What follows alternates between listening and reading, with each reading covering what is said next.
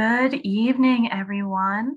Thank you so much for joining us tonight for our last webinar of the season, all about getting outside for summer. I hope you all are enjoying some beautiful summer weather like we are here in Ithaca. This webinar is being recorded, so you'll be able to view it either on Friday or Monday on our YouTube channel. So don't worry if you miss anything. So let's go ahead and dive right in. Most of us are probably pretty familiar with Zoom right now, but in case Zoom hasn't been your platform of choice, I just want to go over a couple of quick things with you. First, when I went full screen, it probably went full screen for you. So I recommend that you actually exit full screen. And this will allow you to dock your chat window. So the next thing you're going to want to do is find that speech bubble icon that says chat, click on that, open that to the side. And then down here, right above where you type your text, you'll either want to change to all panelists and attendees, or it might say everyone for you. And that will allow us all to chat with each other. Let's go ahead and give that chat window a try. Why don't you share where you're from and what type of educator you are?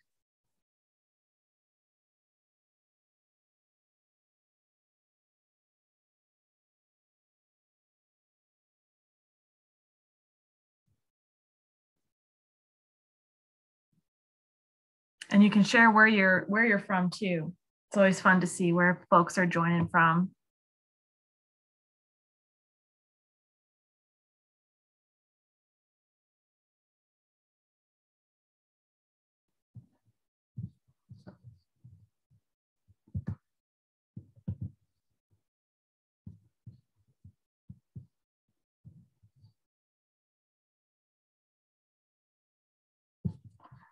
And while you all are typing, I'm going to go ahead and share with you a little bit more about the Lab of Ornithology. We are a membership-driven nonprofit institution, and our mission is to interpret and conserve the Earth's biological diversity through research, education, and citizen science focused on birds. My name is Kelly Schaefer, and I am the Outreach Coordinator with the K-12 Education Team, and I am joined by Susan Licker, who is our Education Specialist. And our mission here is to create innovative resources and trainings that help educators build science skills and inspire young people to connect to local habitats, explore biodiversity, and engage in citizen science projects. Really happy to have you all here with us tonight. And please feel free to continue sharing in the chat window where you're from and what your role as an educator is.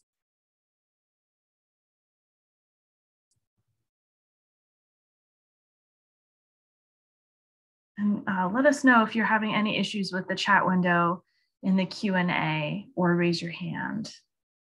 Awesome, thanks so much. So I have a few different goals for tonight. I kind of wanted to do this as a smorgasbord of resources for you all. So first, we're going to talk a little bit about the benefits of outdoor learning. Next, we are going to dive into just the wealth of resources that are out there for you from the Cornell Lab of Ornithology. And I'm going to focus on 4 different things. I'm going to focus on some of our free downloads, book guides, and some online resources that you can pull really awesome activities from. And then we'll do a brief exploration of a couple identification apps. And I also have a couple discussion questions for you all if we have time that I would love to open up and have a conversation with you about. So, benefits of outdoor education. If you have taken kids outside before, you've probably noticed some of these, and maybe anecdotally, you feel like you have a pretty, you've seen some pretty great effects from having kids outside. The good news is that the research bears those positive effects out. So when kids get the opportunity to learn in natural environments, we find that they often experience better academic performance in all subjects: reading, writing, math, science, and social studies. It also enhances creativity and critical thinking skills. So some of those really important skills that as educators, we're trying to provide our students with the tools for success. We also see an increase in focus and attention, and along with that, other improved behaviors, including reduced aggression, more impulse control, and less disruptive behavior. So these are all really great things that help our students connect better to what they're learning about. So for example, we see increased enthusiasm for learning, which is wonderful. We want our kids to be excited. We want them to have fun while learning. Along similar lines, there are lots of health benefits associated with outdoor learning. And all of these infographics that we are looking at come from the Children in Nature Network, and Susan just shared the link to those in the chat window.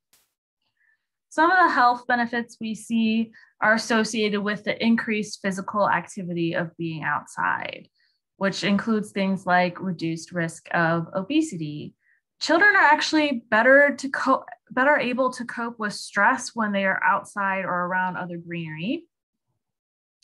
And then because they're outside having fun, exploring, and being creative, we see improved relationship skills. So kids are, working together in creative play and problem solving and building these awesome skills. All really wonderful aspects of social emotional well-being. We also see that spending time in nature helps create nature champions. So when kids have time to learn outside, they have good experiences in nature, it helps them exhibit care towards nature, build that connection that makes them good stewards. So all of these benefits of time in nature help our kids be more well-rounded, help them deal with stress and their emotions better. I know that a lot of us during the pandemic turned to outdoor exploration in the warm months to help reduce some stress. And we saw at the Lab of Ornithology a huge increase in folks discovering birds, which was really wonderful. But why birds? Well, for one thing, birds are everywhere. Wherever you are, you can hear them singing, you can observe them flying around and, being colorful and wonderful. So birds are accessible to everyone, which makes them a really great tool for us as educators, because we have the ability to spark curiosity about a creature that kids can observe anywhere, every day. So an opportunity to build lifelong curiosity. Plus, this time of year, birds are just doing really cool stuff. They're nesting, so all of the behaviors that go along with that, courting, singing, chasing predators, incubating eggs, being sneaky and hiding from you when they're going to their nest. There's all these wonderful little mysteries happening in the bird world right now.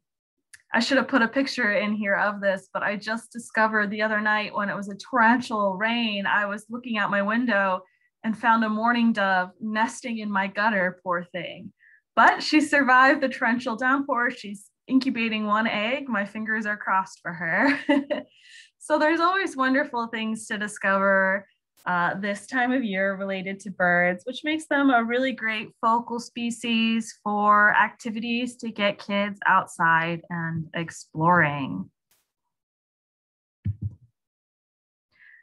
So I'm going to jump right in and talk to you a little bit about our free downloads. On our website, if you were looking for resources, you would go to our activities tab or our lessons and activities tab. And there they are shown by grade band. So whatever grade band you're going to be working with. And under the grade band is the tab for free downloads. We have a variety of downloads that you can check out, all the way from full science units to more one-off activities, standalone resources. So I'm going to highlight 2 of those for you today that are highly adaptable to out-of-school contexts or just having fun exploring with kids. So the first one I want to highlight is the Bird Sleuths Explorers Guidebook. This has about 6 activities designed to explore independently or with guidance. So this book is flexible depending on the age group of the kids that you're working with. It was created in conjunction with the Every Kids in a Park initiative, which was begun by President Obama to ensure that every 4th grader had free access to national lands. So it is written at a 4th grade level. So if you're working with students who are reading at a 4th grade level or higher, they might be able to do this guidebook all on their own. If they are younger or reading at a lower level, they just might need a little bit of guidance. But doing this book in a group is really great when you bring the kids together, because there's lots of opportunities for awesome and rich discussions. And I'll share a few of the things that I've used as discussion prompts around this guidebook. As I mentioned, this is available as a free download, but if you wanted to have a number of them to hand out to students and don't have access to a printer, we do sell them for about $1 a copy. So the first activity in the guidebook is a sound map. This is one of my very favorite activities to do with kids. I've done it with everybody from kindergartners on to adults, and I think that it is super fun and everybody gets a little bit of something out of it. So the idea behind a sound map is that you find a place to stand outside or near an open window, and you take a piece of paper and draw an X in the middle, and the X represents where you are standing. And then you just listen. Sometimes I like to prompt younger kids to close their eyes for a little while.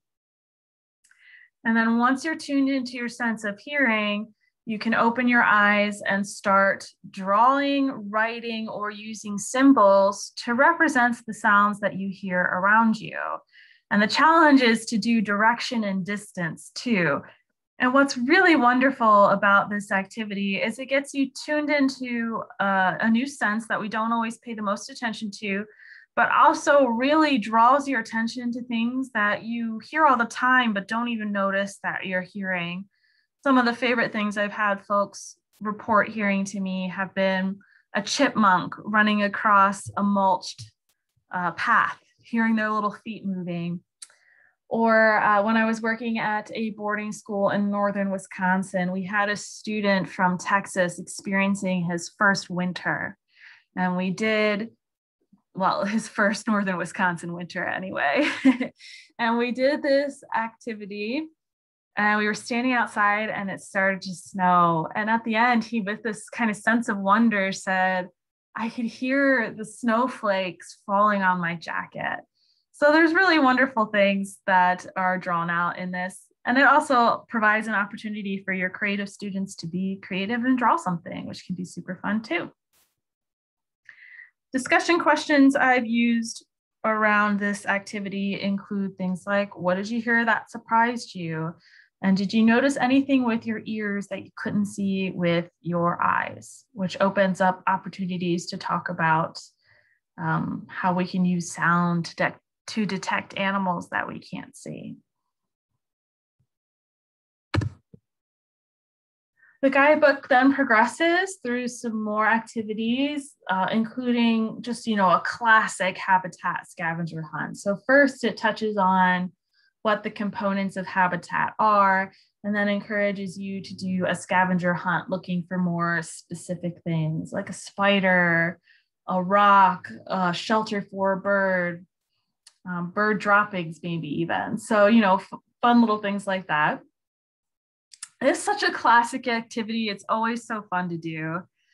And when you do it in conjunction with, learning about the components of a habitat, it opens up opportunities for some fun discussion questions like, what are some habitats that you know? How does the one that we're in now differ from ones that you've observed before, maybe your yard or your neighborhood? And maybe even like are all four components of habitat present? If we wanted to fill any gaps, what were some things that we could do? Like put out a bird bath or plant native plants might be some responses you would get.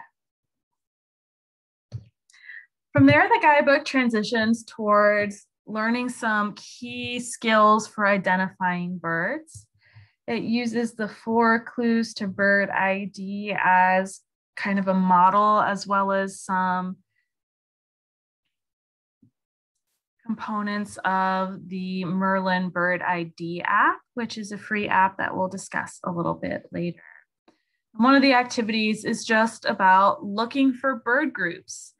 And it may be a little bit counterintuitive, but one of the first things that bird ID experts advise you to look for isn't color, it's actually size and shape. And that's because these clues can help you put a bird into its family group. And once you have it identified to group, it makes it a whole lot easier to look at the colors and think, okay, which type of hawk did I see? Which type of heron did I see? So let's go ahead and look at some of these silhouettes. I always like to see if we are able to identify any of them. Let's take a look at this one right here that I'm circling with my red pointer. Anyone have an idea what group of bird that might be? Feel free to share your thoughts in the chat window.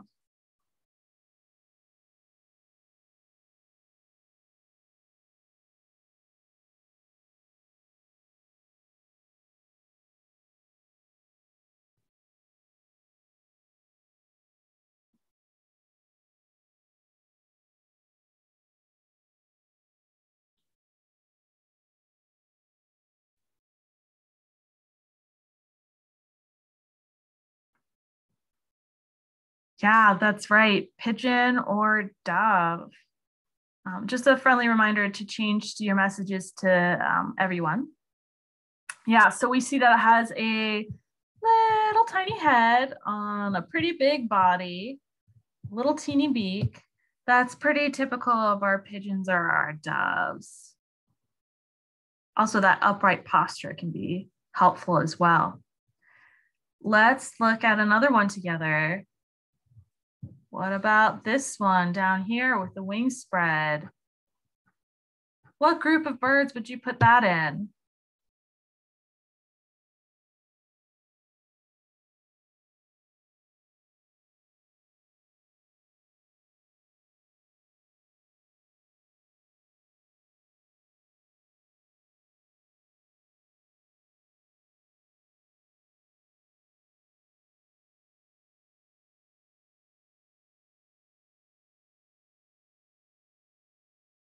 Hawk. Eagle. Yeah. Yeah. So this is some kind of bird of prey, right? A raptor. We see those long, great wings for soaring. The spread tail. Absolutely. So just by looking at the shape of a bird, we can begin to make an educated guess about what group it is. And what's really fun about looking at silhouettes and thinking about bird groups is kids will often discover that they know more than they think they do. They already recognize the silhouette of a goose or a duck or a gull.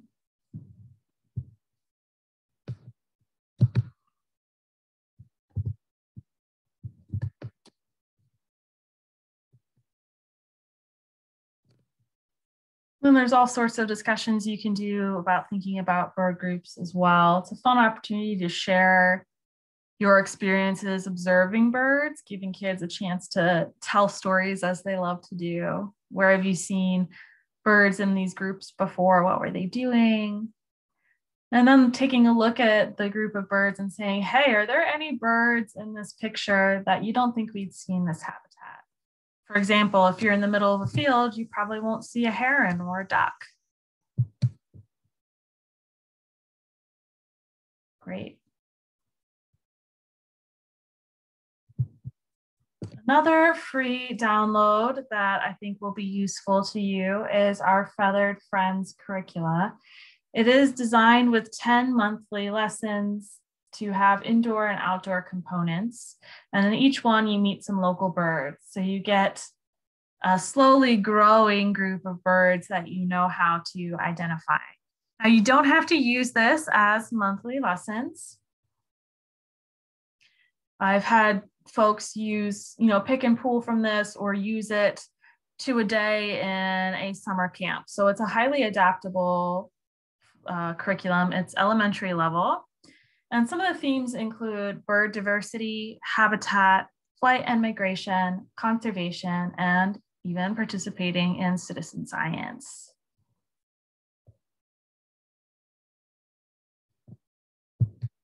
Each lesson comes with educator information, like the big idea, what are we trying to learn here? Like, for example, the first one is birds are diverse, but have several defining characteristics, such as feathers and beaks. They are Common Core aligned, NGSS aligned. And they all come with a fun home connections activity sheet. So something that the kids can take home with them to do alone, or you could do them as a group to spend more time outside exploring. This What's in a Habitat one is a favorite one. I love doing habitat maps with kids, thinking about what components of habitat are present, what aren't.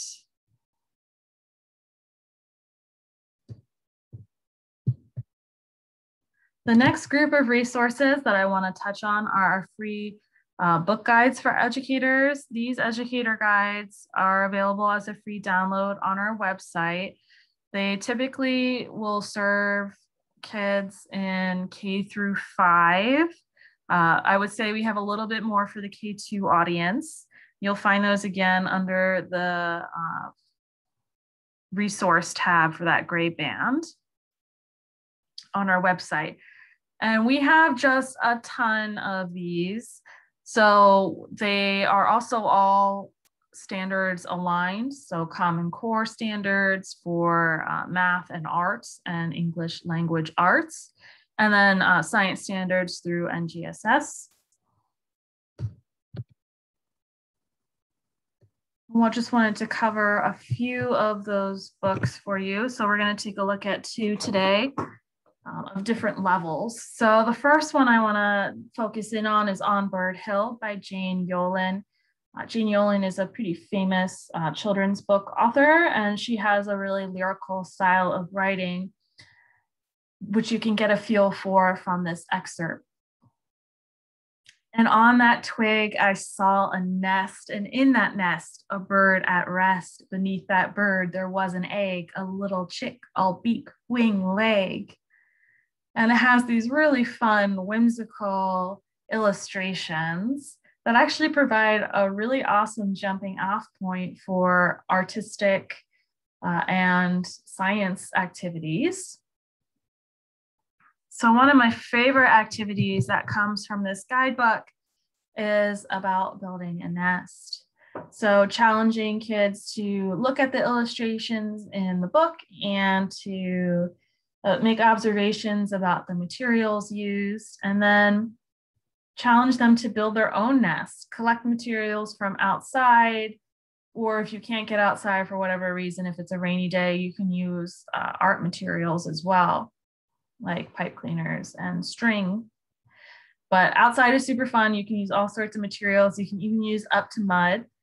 And then think about how the nests are constructed by birds and what shapes they are in, and then challenge the kids to make those shapes.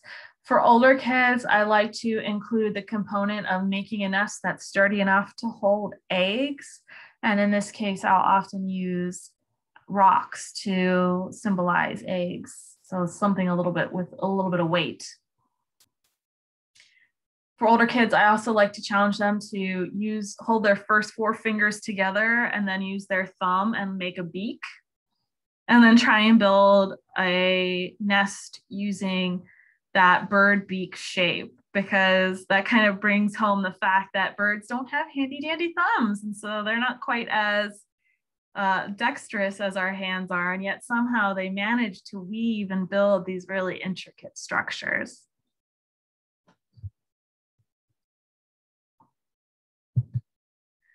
The next book I want to touch on is A Perfect Day for an Albatross.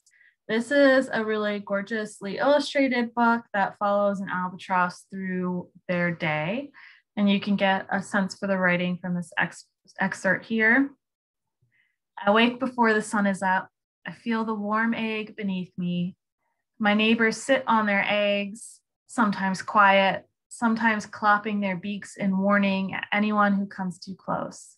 I am Maale, a Laysan albatross, and I have come to this coral and sand island called Midway, where I hatched many years ago. The air is warm and still. The albatrosses around me are preening or dozing or just sitting still. The sun is now rising up above the horizon. It is a new day. So it really does a wonderful job of putting you very vividly into the world of this albatross, and you get to see what it's like to find food and what the dances are that they do with their mates. So it provides a super fun opportunity for writing your own stories, for doing some albatross role play outside and practicing albatross dances. But one of the activities that I wanted to bring up has to do with plastics in our ocean. And I'm sorry for the somewhat upsetting nature of these images. The picture on the right is an albatross chick, actually, who died because it had so much stomach in its stomach, so much plastic in its stomach. And then on the left is a northern fulmar, which is a bird that for whatever reason seems to survive plastic ingestion much more. And this is a huge problem for our oceans right now. Single-use plastics are causing a lot of challenges for seabirds. It turns out that as these plastics degrade in seawater, they emit a chemical that smells a lot like the food of a lot of seabirds. So a seabird thinks that they are eating their own food. So it's not just the shape, it's the smell of the thing, which is hard for them to parse. So there is an activity in this educator's guide for A Perfect Day for an Albatross called Stash the Trash. And it goes over this challenge of plastic and has kids think through, like, how do my trash end up in the ocean? So there's tie-ins to watershed education here. Then it provides kids with an opportunity to brainstorm ways to help mitigate this issue. So we also, as part of this activity, encourage you to take kids out and do a trash cleanup in a safe way, and then weigh that trash to see how much you've collected. And so this can kind of be a positive experience, showing that there are things that we can do related to some of these really big world challenges that we have. If you are interested in a similar activity but work with an older audience, so that book really is great through K through 5, maybe more like 2 through 5.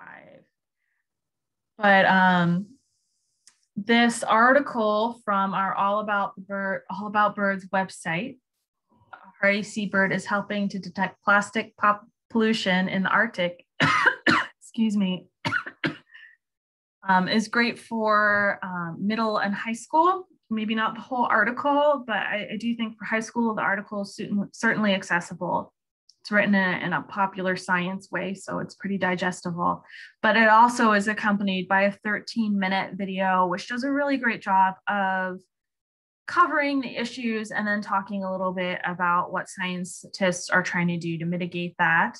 And it focuses on the northern fulmar, which is a species of seabird that, as I mentioned, does eat some plastic, but somehow seems able to survive that plastic consumption, which actually provides us with an interesting opportunity to study plastic pollution. because these living birds carry a sample of plastic from the ocean from wherever they've been. So you could use the same stash the trash activity for an older audience, but use this video as a jumping off point. Here we go. The next group of resources I want to share with you are our online resources. So we have tons of resources on our main website for you to explore. We have tons of free downloads, as I mentioned, but we also have a portion of our website called Science by Themes or Activities by Themes. And I just want to highlight a couple different things that we have on our website, from blogs and quests and some hands-on activities that you can explore. The first set of activities I want to share with you are science and nature activities for cooped up kids. These were designed at the beginning of the pandemic with families in mind primarily, and then as schools started picking up, with educators in mind as well. So they're actually really online based, but I wanted to share them with you today because there are so many activities that you can pull from them, and these cover a really wide range of themes and are for a wide range of grade bands. So each activity has a version for K2, 3, 5, and 6, 8. And they have lots of independent writing prompts, art tie-ins, and hands-on outdoor activities. They have an adult-facing doc, which walks you through what is covered in each slideshow, and the kid-facing material is presented through Google Slideshows like these. So they are designed to be used with a combination of self-guided and adult-guided. So for K2, they're a little bit more adult-guided, but for 3, 5, and 6, 8, they can be much more child just led. And they include lots of super fun hands-on activities. And here are the array of themes that they cover. Everything from diversity to the whole nesting cycle of birds, bird identification, migration, bird behavior, even down to some ways to observe and think like a scientist.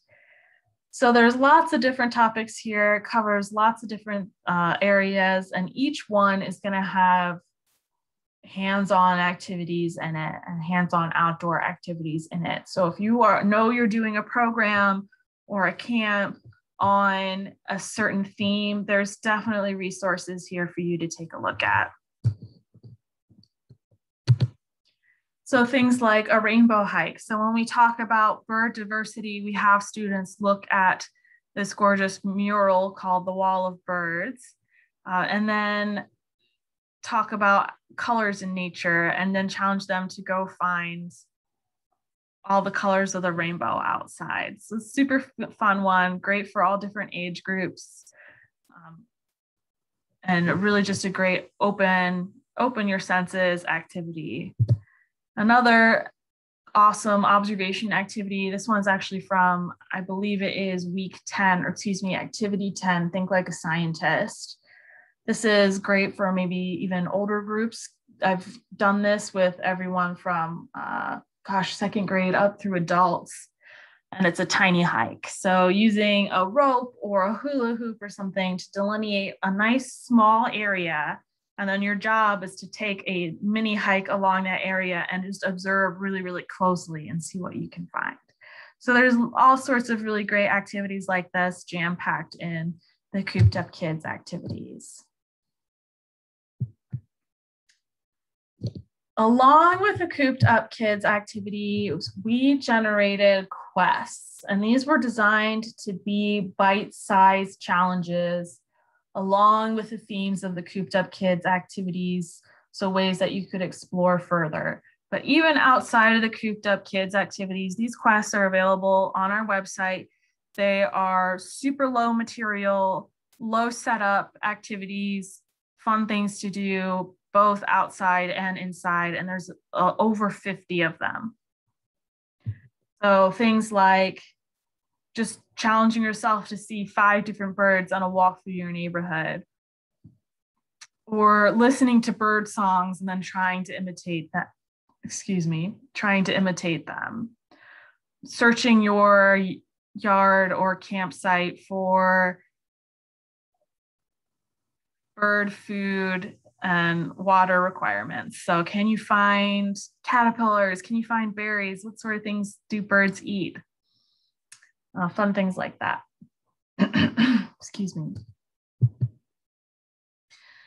And then, of course, encouraging you to kind of use nature journaling as a way to write down the results of all of these fun activities. So it's a great idea to have kids keep track of their observations.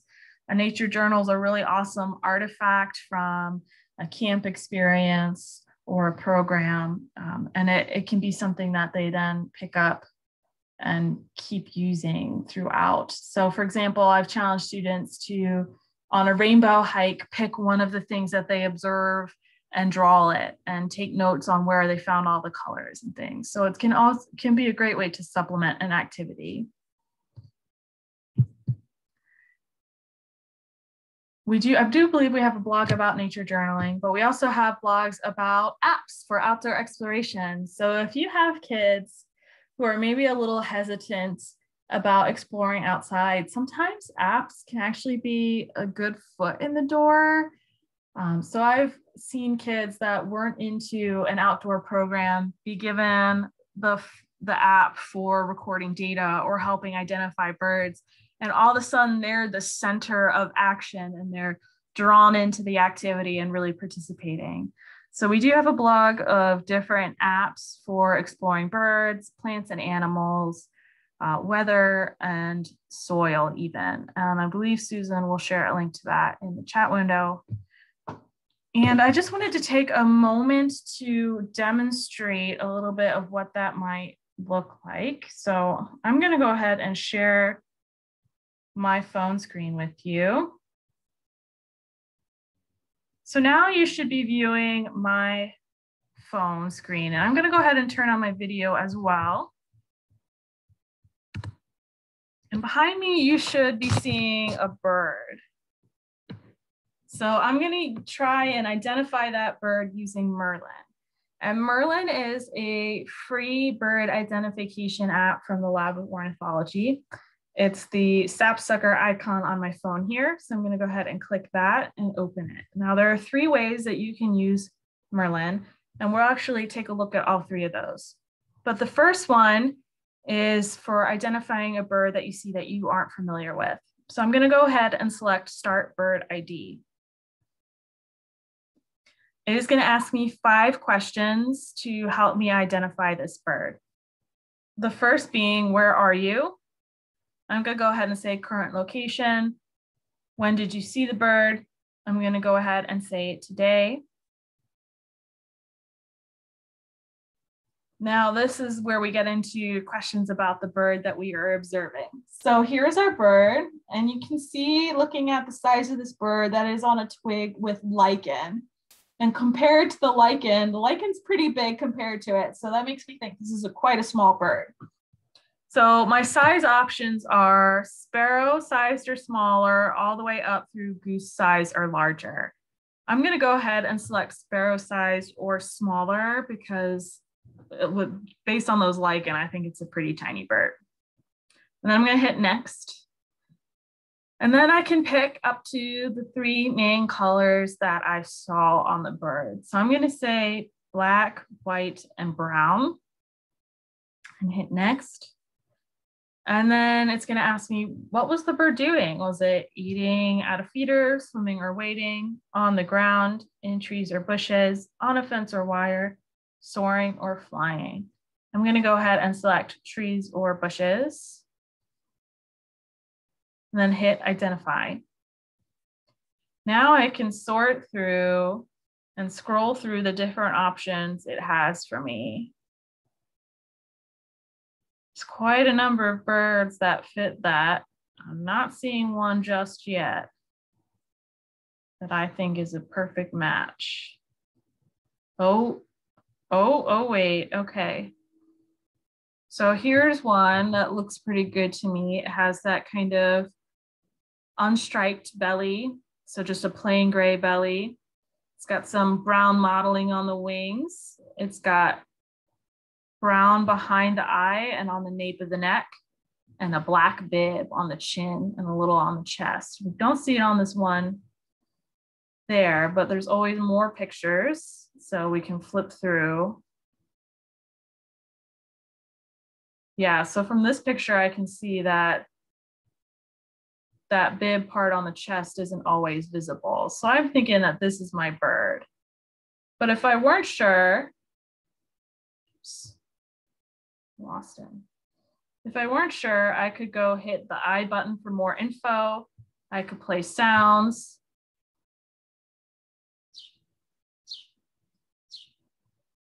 I could look at a range map and read more about it. And then once I was like, yeah, this is my bird, I could hit the this is my bird option. And that is going to help Merlin learn how we identified this bird. And Merlin continually learns. So every time you hit this is my bird, you're helping it learn that how to identify it. So I'm not going to hit that because I didn't actually see that bird today and I don't want to be any misleading. So I'm just going to hit back until I see the home button and I'll hit that. The next way that you can use Merlin is by going to the Explore Birds function. So usually when you start Merlin, it's going to be sorted by bird packs. So downloading Merlin is actually a two-step process. I'm going to go ahead and stop my video. It's actually a two-step process. And the first step is downloading the app. And then when you open up the app, you'll have to download a bird pack for your region. So I have the whole US, but you could just do whatever region you're in. So there would be like a Northeast version, a Southwest version, and they'll take up a little less space on your computer. There's also lots of international versions as well. And then this is all the birds I have on that pack. So it's like having a regular field guide in your pocket. But what's special about Explore Birds feature is by going up to this menu in the upper right-hand corner, where it says filter by bird packs, you want to change it to say likely birds. And I'm going to leave it for my area on this day. And I'm going to make sure that it says most likely. And then when I go back to my list, it is now going to be in order of most likely birds if I were to step outside my door today and do a bird count. And I actually did a bird count earlier this afternoon, and I saw the American robin, the gray catbird, goldfinch, blue jay, mourning dove, and cardinal on a quick little 5-minute count. So those are all right there in this top 10. This also allows you to do some planning for a unit. So say you want kids to learn a few birds that they're likely to see, but your camp or your program isn't until July. You could, or even August, you could change the date to be the date of your program and then go back and you can see how the list changes a little bit. Now we're likely to see a slightly different group of birds. Another great way to use this app is we have a blog about how to create your own bingo card using the first 6 birds or the most common birds that Merlin say that you'll see, which gives your students an opportunity to incorporate some art. I'm going to go back to home and show you this last option for using Merlin, which is the photo ID option. So Merlin uses computer visioning to identify birds.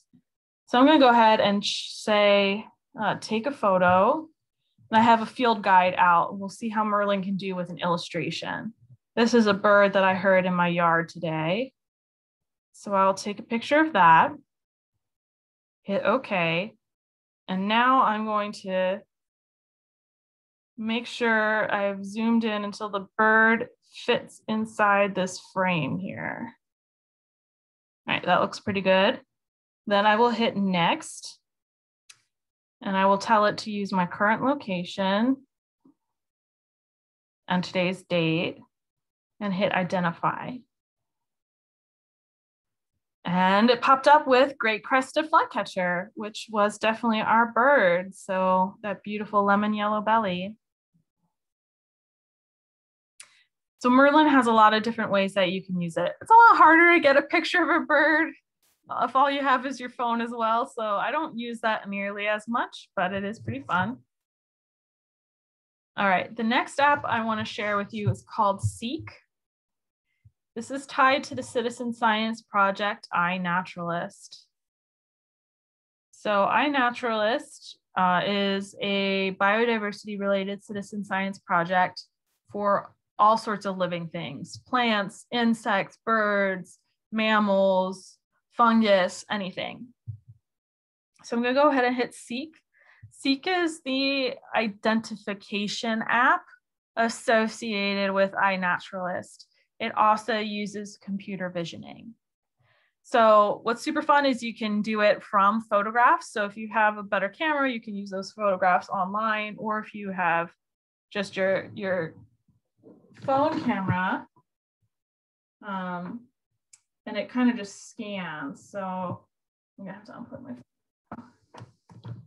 So not actually Sweet William. This one's a little tough because we can see that it's getting to dicots. This is a garden plant. So obviously it's, oh, a peony. Yes, it does fit. It gets us down to genus. These are peonies. And then in other cases, you can keep scanning. Clover. Yes, that's right. Oh, and now we got to species. We got red clover. So then once you have it identified to species, you can take a picture of it. I'm going to say keep old photo because I got a better photo of it earlier. And then you can read about the species, or you can, by hitting view species, or you can post it to iNaturalist and log it as a sighting there. I'm not going to do that though, because it's a picture of a plant inside, which is not useful. All right, you can also use it on different critters, which might be more challenging. You can use it on insects. This is a little guy from my garden. You can see it identified him when I zoomed in as a 3-lined potato beetle.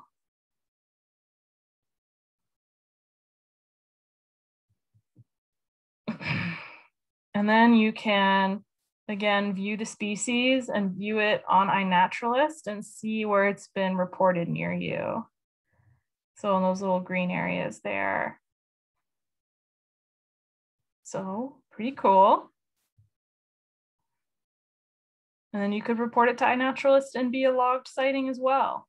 And then you get all this great information about it, including like seasonally, when is it seen around you?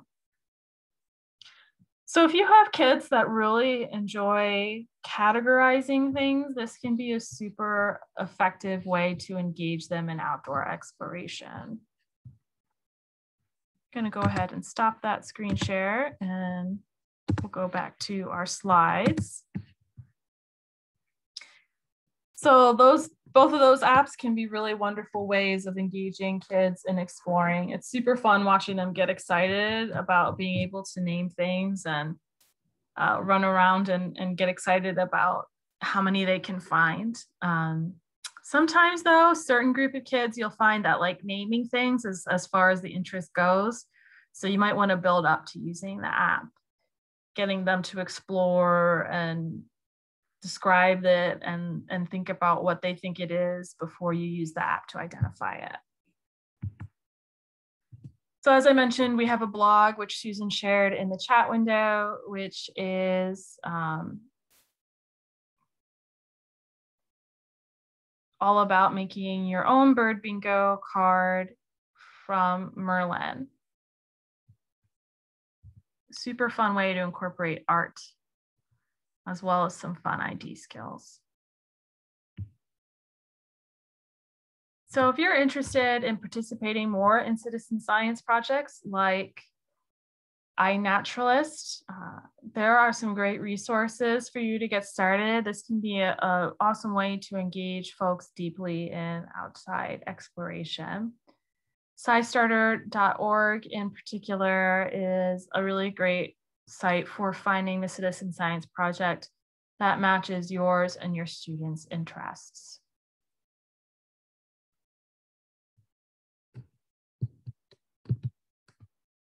eBird is the largest biodiversity-related citizen science project in the world. It's one of the lab's projects, and it is tied to Merlin. So Merlin knows what birds are around you because it has this amazing, huge database from eBird, the citizen science project. So once you start using Merlin to identify birds, you could take the next step and share those sightings with the eBird Citizen Science Project, so you can help scientists know what birds are where and when.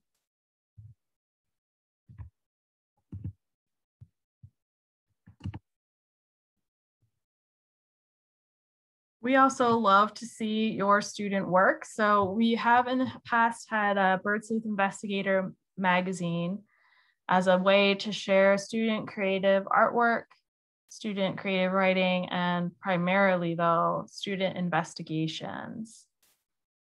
However, we think we were probably going to be sunsetting this magazine. So if you have creative ideas about how to share student work, we'd love to hear from you. And with that, I wanted to provide us with the opportunity for some discussion. I know we're all probably feeling very zoomed out, so I'm opening the floor to questions, as well as if you have any resources that you love that you want to share, or if there are any challenges that you're finding particularly concerning right now. And if there's any support that you're looking for that we might be able to provide.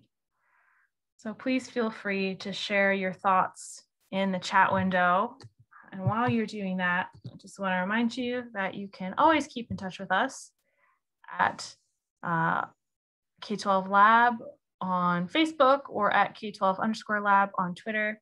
If you would like a completion letter for one contact hour, you can email us at k12lab@cornell.edu.